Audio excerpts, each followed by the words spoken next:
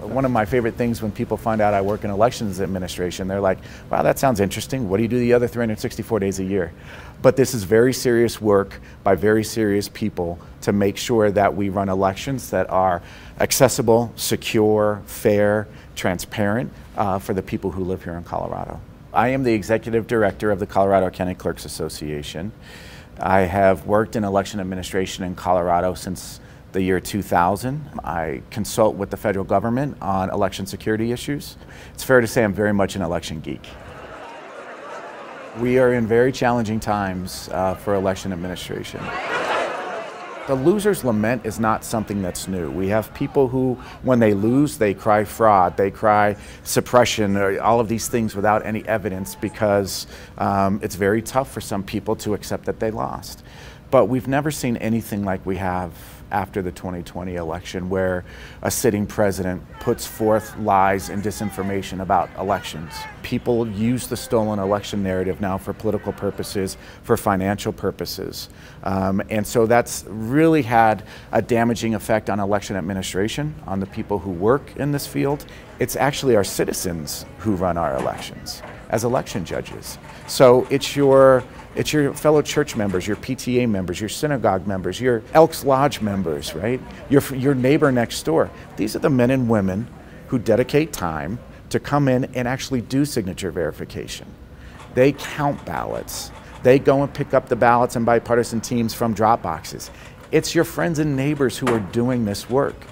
So when you attack an election process, you think, oh, well, it's just a clerk there. No, you're attacking the entire community of men and women who dedicate themselves to this work.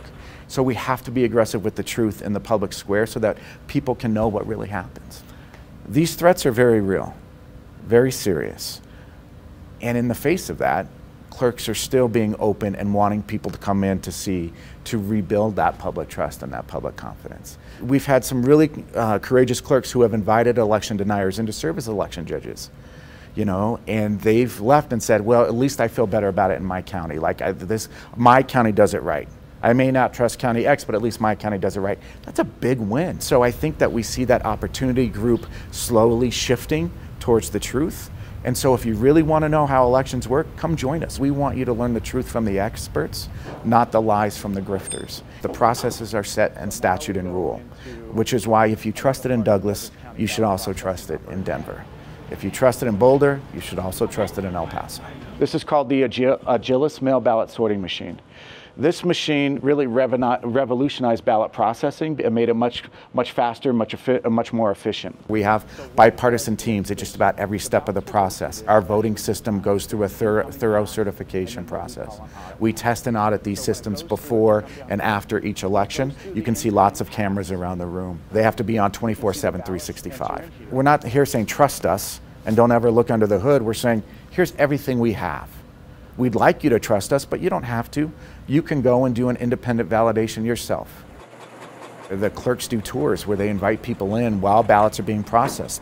So if you don't want to be an election judge and come in and do the work, maybe time commitments through work or family doesn't allow that, you can still come in and take a tour where the clerk and staff will walk you through the facility, explain everything in great detail, and answer every question that you have. I'm a Republican, and my wife used to work for Dominion Voting Systems. She does some contract work. But it's been interesting that, you know, people take that fact and the fact that I have stood up from right after the 2020 election and said the stolen election narrative is not true. And people have, you know, made it a point to come after my wife and I, up to and including death threats against she and I and our children. But we made a decision early in this that we have to keep plowing through. We are going to do everything we can to be transparent and run great elections and meet bad information in the public square with the truth.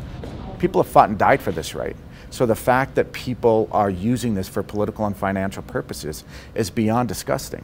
Quite frankly, I would say it's un-American. You know, if people don't speak up, bad actors win.